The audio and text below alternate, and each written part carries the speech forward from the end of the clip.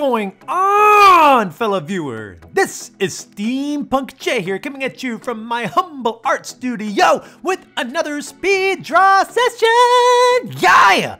How is everyone doing? I hope your day is going good. I should be happy, but you know what they say. In the world of sports, and just as things in life, all good things must come to an end. So yeah, the Hurricanes, we've taken a loss in this video, in this game, against the Chicago Blackhawks. And what really hurts me the most is that in this game, the Chicago Blackhawks actually had stopped our 5-game winning streak. Like, it was tough for me to hear those words come from the announcer's mouth. And make it even worse, it's the announcer from Chicago. I mean, he's the hype man and the announcer for the Chicago Blackhawks. And of course, the announcer is happy, he's ecstatic.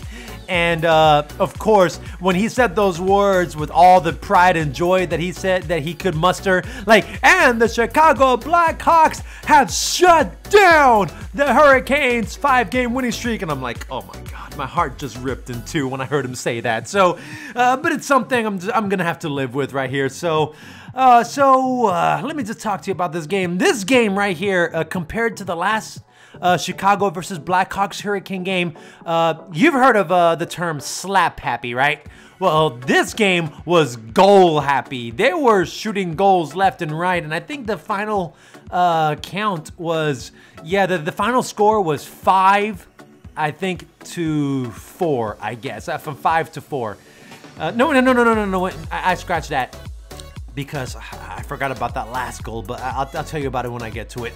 Yeah, the final goal was 6 to 4, so there was a lot of goals being scored here in this game. So first period, let me start off that the Hurricanes started off the game with scoring the goal first. So it was by number 20, Sebastian Aho, starting off the game starting off the Hurricanes scoring the first goal. And all of a sudden, the Blackhawks, they just started turning up the heat, and they scored actually 3 goals in the first period. So first period, the score was 3-1. I'm like, oh my goodness gracious, the Blackhawks are getting serious. And then we go into the second period with Nito Reimer. I'm gonna get his names. I think I'm getting better at pronouncing this guy's name. Number 21, Nito Reiner, scoring the goal, and then 8 seconds later, we scored again. This time, number 37, Svechnikov, again scoring for the Hurricanes, and we have tied up the game 3-3. And I'm like, okay, the Hurricanes, we're back. We tied the game up. And then we go into the third period, and then we started seeing everything begin to unravel, with the Blackhawks scoring again, making it 4-3. And then we tied up the game, showing a slimmer of hope from number 23, Hurricane number 23, McGinnon.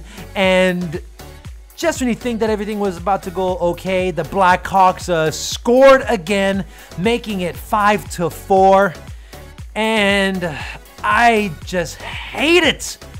I don't know who the hell invented this concept in the game of hockey, that if you are down by 1 point and you only have like a few minutes left in the third period, you have to do this little hockey trick where you have to pull your own goalie from his net so that you can throw in 1 additional player in the game.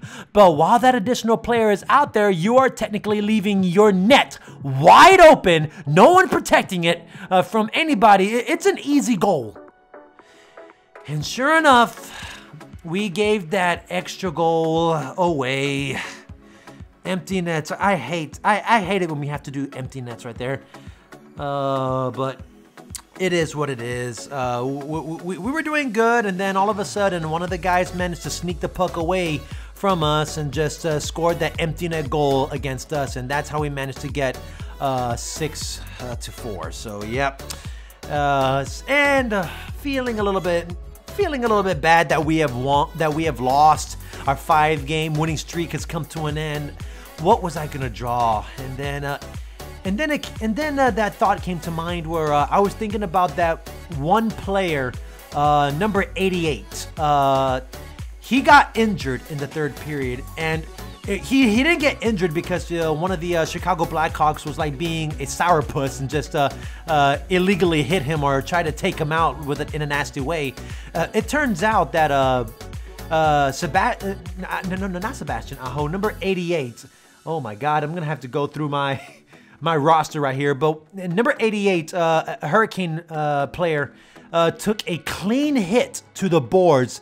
It's common in the world of hockey where you have to go and like hit somebody against the boards, and if it's a clean hit, it's a clean hit. You know, no stick to the face, no like unnecessary roughness up against the boards and stuff and all that. But when number 88, I guess is Marty Nedges, I guess. Marty Nedges. Yeah, Marty Nedges. I'm just gonna call him Marty. The last name is like very, because it's spelled Mecas, but the way that the announcers pronounce his name is Nedges. That's just how they pronounce it. He took a clean hit to the boards, but he got hit in a way that both of his feet were off the ground, and he went crashing to the surface of the ice, and his head hit the ground so hard that it bounced off the ice in an ugly way, and he was just laying there like he wasn't getting up. Now, let me tell you this. He was wearing his helmet.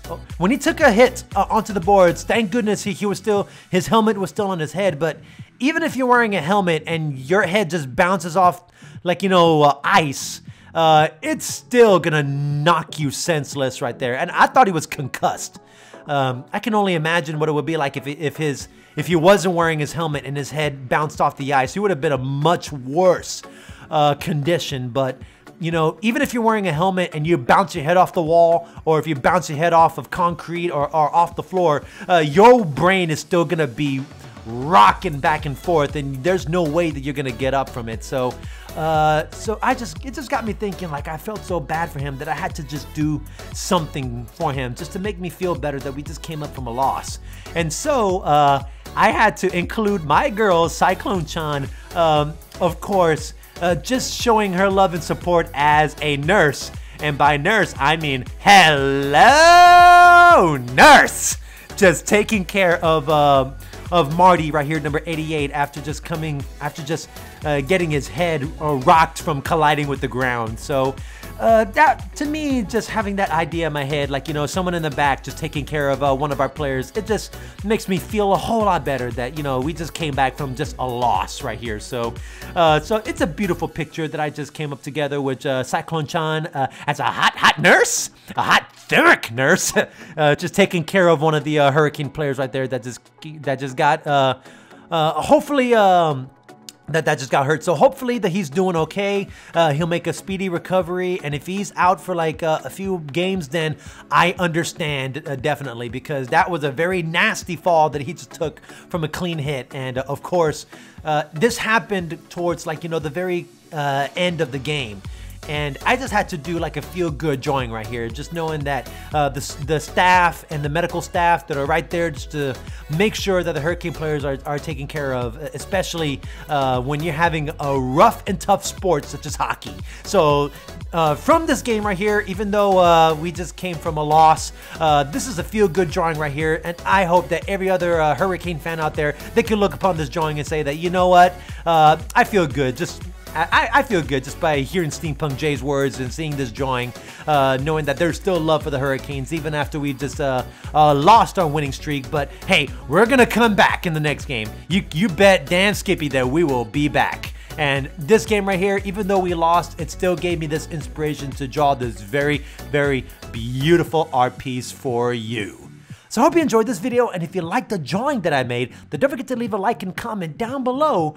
And also, if you want to see me do more drawings in the future where I react to sports, then don't forget to subscribe for more awesome content and hit that notification bell to always stay notified. To all my fellow artists and art fans out there, this is Steampunk J. And always remember to keep on drawing.